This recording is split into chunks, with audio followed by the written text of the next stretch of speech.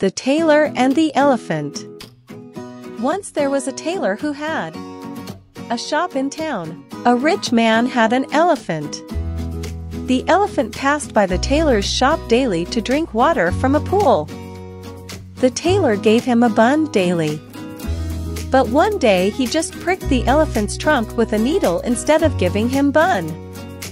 The elephant went forward in anger. He went to a pool, and that day his master allowed him to play with muddy water. He returned to the tailor's shop with his trunk full of muddy water. Then he put his trunk inside the shop and emptied it of the water. All the suits and fancy clothes in the tailor's shop were badly spoiled. The tailor was very sorry for troubling the animal. Now he could not do anything.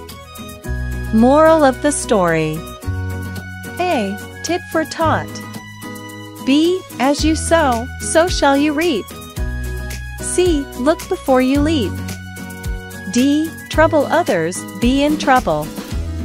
Now I'll read the whole story for you. The Tailor and the Elephant. Once there was a tailor had a shop in the town. A rich man had an elephant. The elephant passed by the tailor's shop daily to drink water from a pool. The tailor gave him a bun daily. But one day he just pricked the elephant's trunk with a needle instead of giving him bun. The elephant went forward in anger.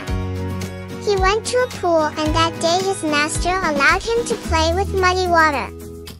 He returned to the tailor's shop with his trunk full of muddy water. Then he put his trunk inside the shop and emptied it of the water. All the suits and fancy clothes in the tailor's shop were badly spoilt. The tailor was very sorry for troubling the animal. Now he could not do anything. Moral of the story. The moral of this story is: A. Tit for tat. B. As you sow, so shall you reap. C. Look before you leap. D. Trouble others, be in trouble.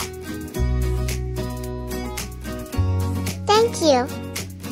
Question time. What did the tailor do when the elephant passed in front of his shop? 1. He pricked the elephant. 2. Did nothing. 3.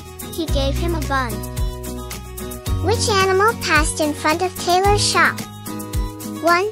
Cat. 2. Tiger. 3. Elephant. Like and subscribe, please. Search for new videos.